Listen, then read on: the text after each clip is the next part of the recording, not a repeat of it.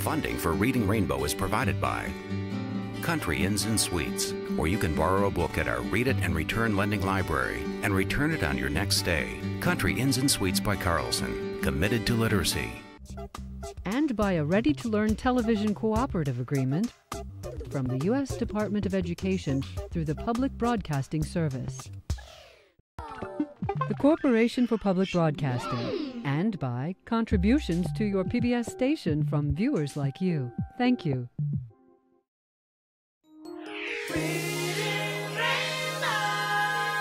Butterfly in the sky, I can go twice as high. Take a look, it's in a book, a reading rainbow. I can go anywhere. Friends to know and ways to grow, a reading rainbow. I can be anything. Take a look, it's in a book, a reading rainbow. Reading rainbow.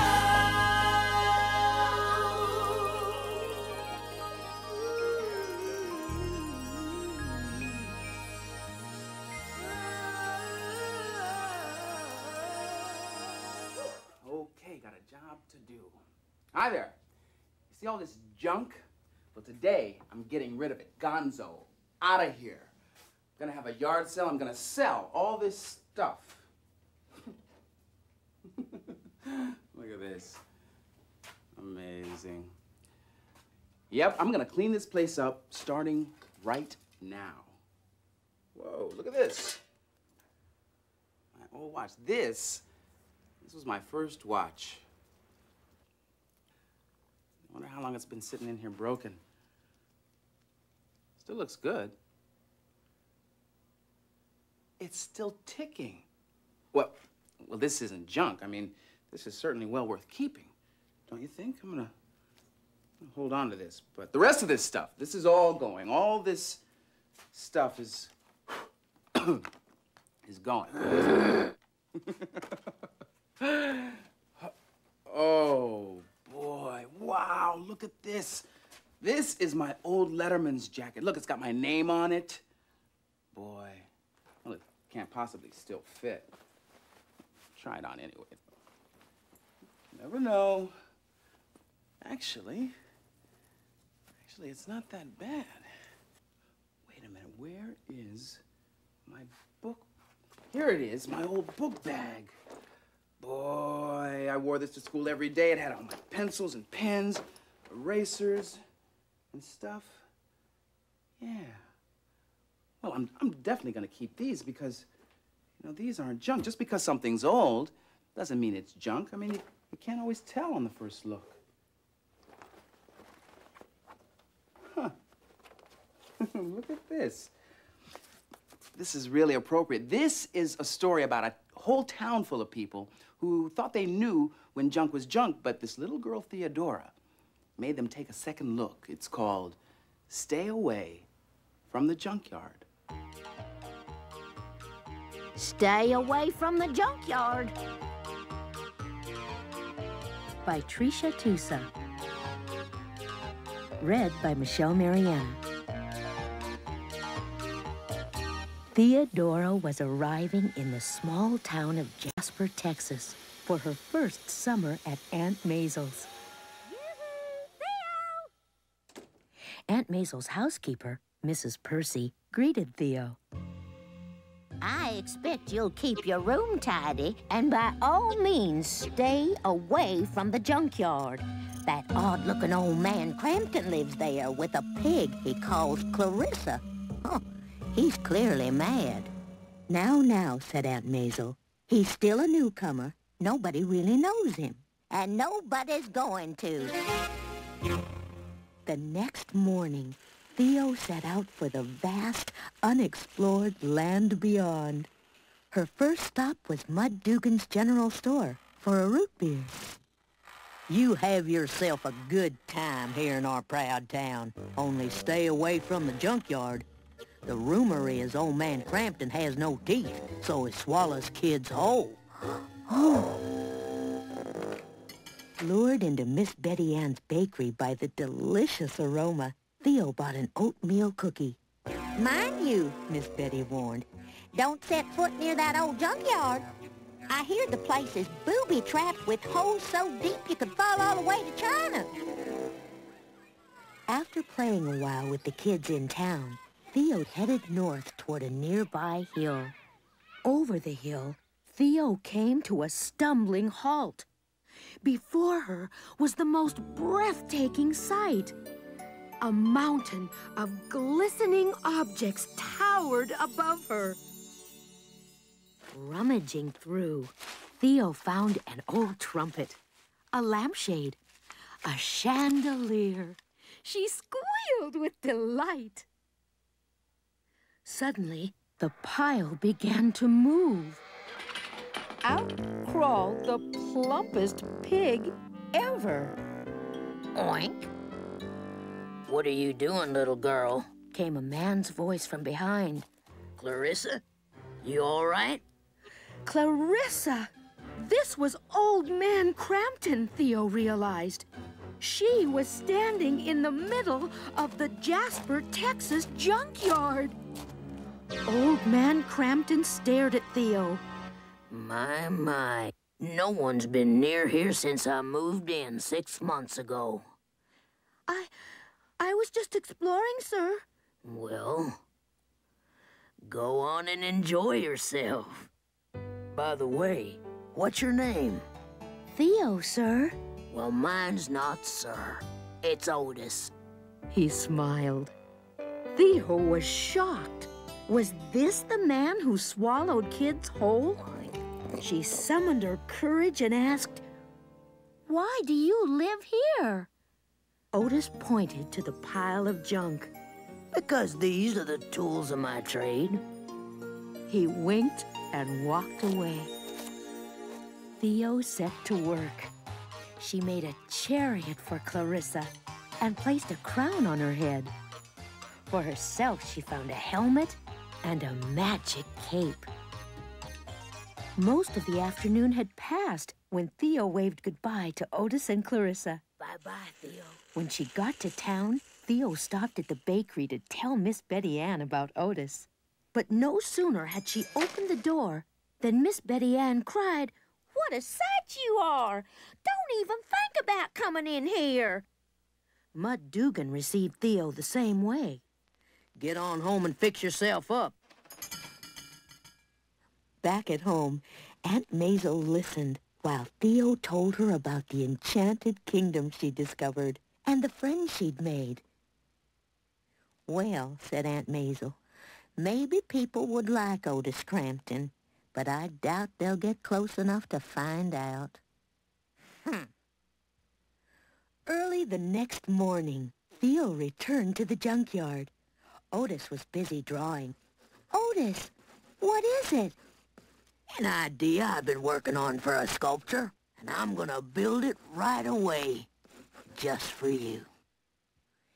After a couple of weeks of hard work, the sculpture was finished.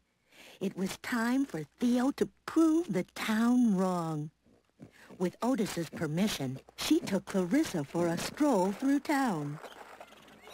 Just as Theo had expected, it was love at first sight for the kids. Oink, oink, oink, oink, oink. They all followed Clarissa home. Music and laughter from the junkyard were heard across the town. When the people of Jasper, Texas reached the top of the North Hill, they witnessed something extraordinary below. The old junkyard had become a work of art, a world of magic and wonder.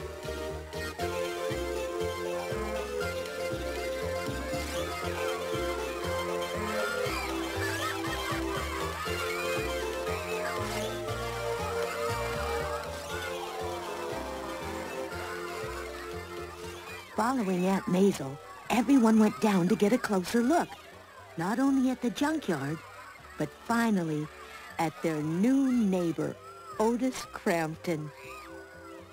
Theo beamed at the crowd, and especially at Mrs. Percy.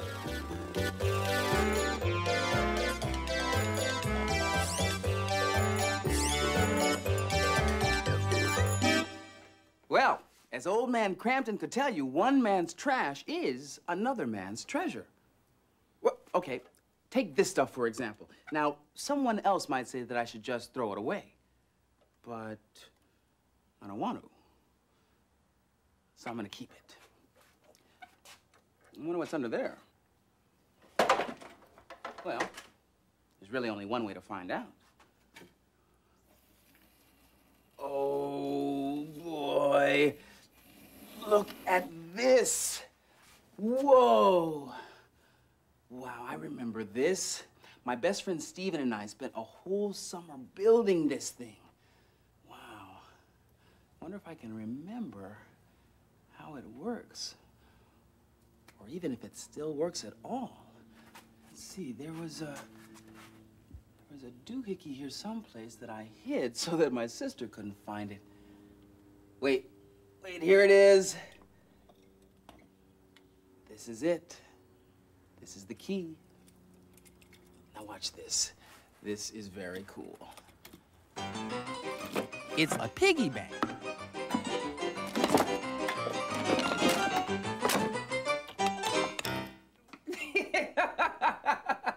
Isn't that great? This is wonderful. I mean, I built this with my own hands. Hey, maybe I should move this into the living room. Yeah. I mean, this is art. People should see this. The robbers drive up to the scene, hit the hammer, and pop up with the cash. But then they drop it. The cops race in to arrest them. And the money, see the penny, goes back to the bank.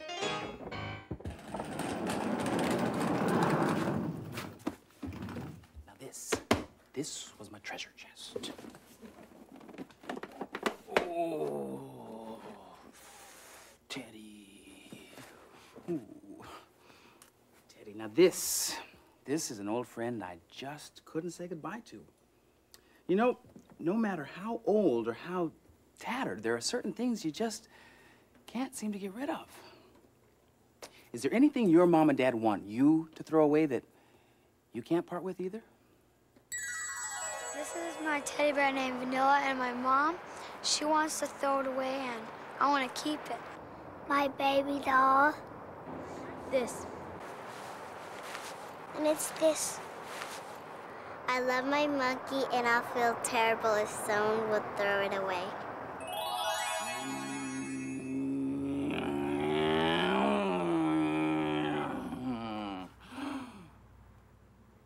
Come on, I gotta keep this. Ooh.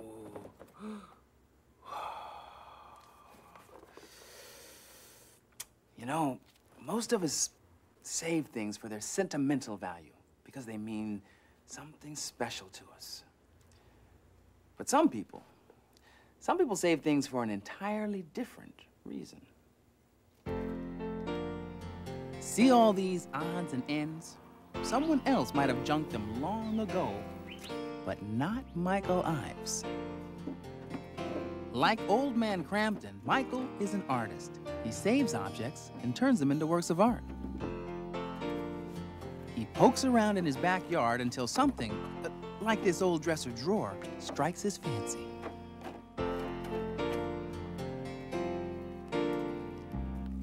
Then he lets his imagination soar. Today, he's gonna make a story box. A story box is just an imaginary scene where I can create any world that I want to, anything I want. I think I'm gonna do a cowboy scene of some kind. How about a rodeo one? Yeah, maybe with a bucking bronco. That's what I'll do with this one.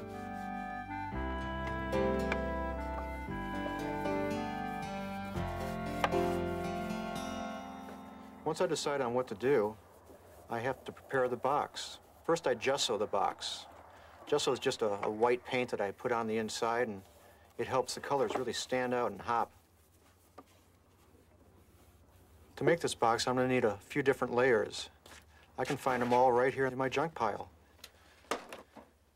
When I was a kid, I hung out at my grandfather's a lot, and I learned to be a real good scrounger. Making something out of nothing, making it out of a pile of junk or pile of wood in the corner became a real treat to be able to do.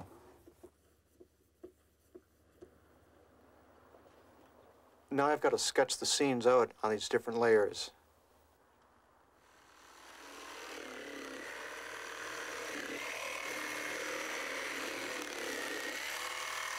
Next, I cut the layers out with my jigsaw. This is where the pieces really start to take on some life.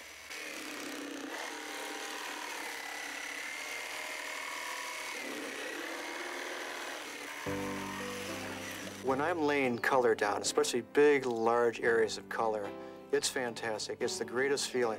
You can feel the brush underneath you. It's nice and creamy, smooth. Your hand feeling is going right along with what you're seeing, and it's just magic.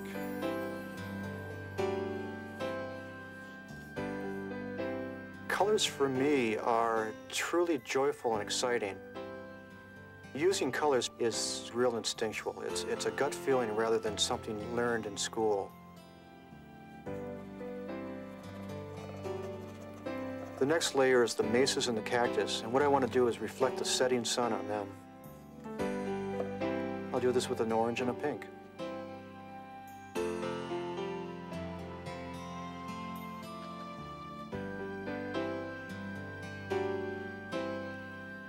The next layer is the grandstands and the cactus in back of them.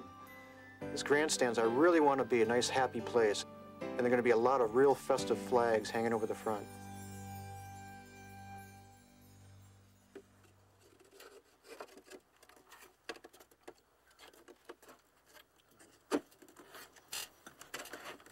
Sometimes I get great ideas from stuff that's just lying around here every day, like this can. Buttons, plenty of buttons, maybe that's great for the faces in the grandstands. This next layer is the cowboy and the bucking bronco. This guy's really having a good time. It'd be a great idea to make these move up and down. That's what I'll do.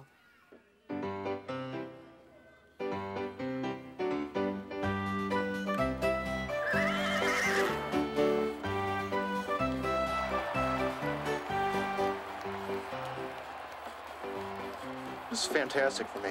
Making something out of odds and ends and junk around the yard brings a kid out of me. I love it.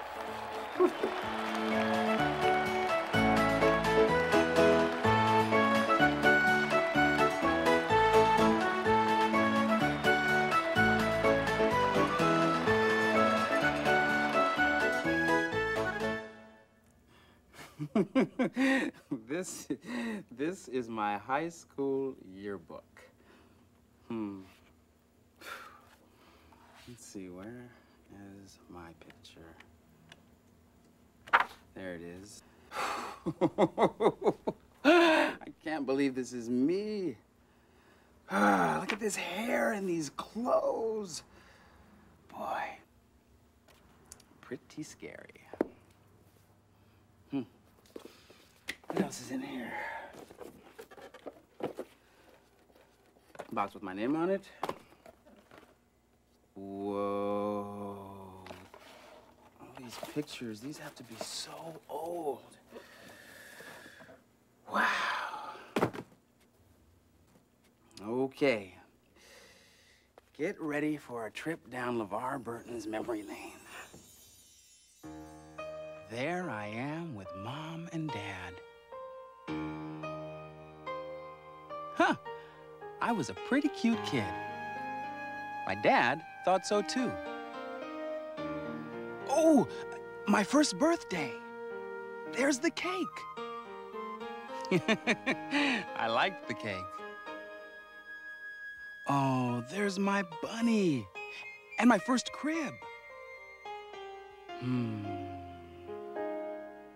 Christmas. Oh, look at that. And always new books. Me and my sisters Letitia and Valencia. Oh, there we are at Easter time in our new outfits. Look at those glasses. School pictures. I'm in the 4th grade here. Oh, my bowling team. I was a terrible bowler. This is my high school basketball team. I was team captain that year. These were my early acting days. I loved being in school plays.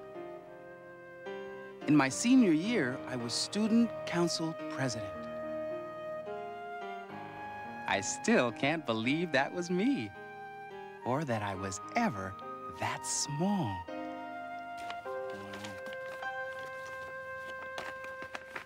What is this? My peon book. My poem book. This is my poem book. Wow. I wonder how old I was when I wrote this. There's one called My Policeman. He is always standing there at the corner of the square. He is very big and fine, and his silver buttons shine. All the carts and taxis do everything he tells them to. And all the little errand boys, when they pass him, make no noise. Though I seem so very small, I am not afraid at all. This is where I kept all of my books. The Velveteen Rabbit. Boy, I used to know this book practically by heart, backwards and forwards. You know, there are some books that I never get tired of reading. I can read them over and over and over again. So, if you're looking for some books that you can read again and again, then here are a few that you can keep around forever. But you don't have to take my word for it. I've got a very special book for you to read, and it's special to me because my dad used to read it to me, and I think you'll like it too. It's called Make Way for Ducklings. This book is about a family of ducks. They're looking for a place to hatch their ducklings. They settle in the city of Boston. There's a lot of traffic that scares them. Can you imagine a policeman stopping traffic for ducklings? In real life, that probably wouldn't happen. I'm Melody Carter, and I like this book because it has a happy ending. Why not read it for yourself? Remember, make way for ducklings. Everybody likes to play in the snow, right? I know I do. Hi, I'm Charles Stern, and I'm here to tell you about a book called The Snowy Day by Ezra Jack Keats. This story is about a kid named Peter. One morning, he wakes up, and the streets are covered with snow. He goes out in his red snowsuit and has lots of fun. He makes funny footprints, angels in the snow, and a smiling snowman. The funny part is when Peter tries to save a snowball by putting it in his pocket, but it melts. Once you try this book, you're going to want to read it over and over again. So, snuggle up with The Snowy Day. Hi, I'm Stephanie Navarro. I bet you think all bulls are mean and like to fight, but not Ferdinand. He's in this book called The Story of Ferdinand. Ferdinand looks like a big, strong, fierce bull. But really, he's a gentle bull who loves to smell the flowers. All of the other bulls like to fight, but not Ferdinand. You know, this book is also available in Spanish. I read in both languages. Cójalo, pick it up. Well, I guess I'm ready. Well, there wasn't as much junk in the garage as I thought. I mean, there was a lot of stuff, but it was my stuff. I couldn't sell that. But my neighbors are getting a great deal here. I mean, take this cup, for example. It's a nice color. It's got a great handle. You know, maybe I could get some use out of this myself. I mean, it's chipped, but not on the lip. Now this is a handy item to have around. You could use it as a paperweight. You could use it as a doorstop or a hammer. So why am I selling it? What, am I crazy? Now this is a good buy. A pair of sandals. A shoemaker could fix these right up. I mean, it's not like they're out of style or anything. In fact, I could use a good pair of sandals.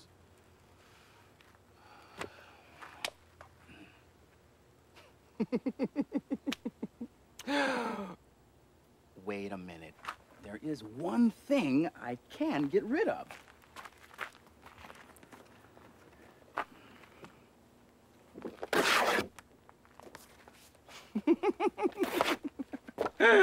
Well, I'll see you next time.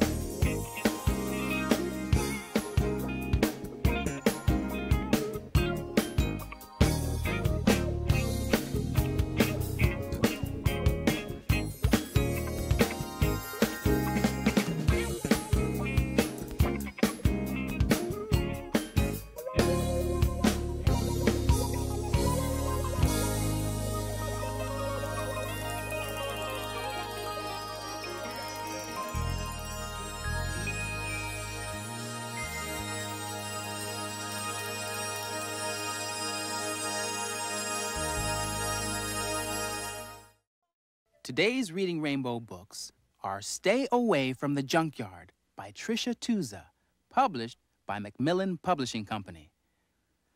Make Way for Ducklings by Robert McCloskey, published by Viking Kestrel. The Snowy Day by Ezra Jack Keats, published by Viking Kestrel. The Story of Ferdinand by Monroe Leaf, drawings by Robert Lawson, published by Viking Kestrel. The Velveteen Rabbit, original text by Marjorie Williams, original art by William Nicholson, published by Doubleday. Doink.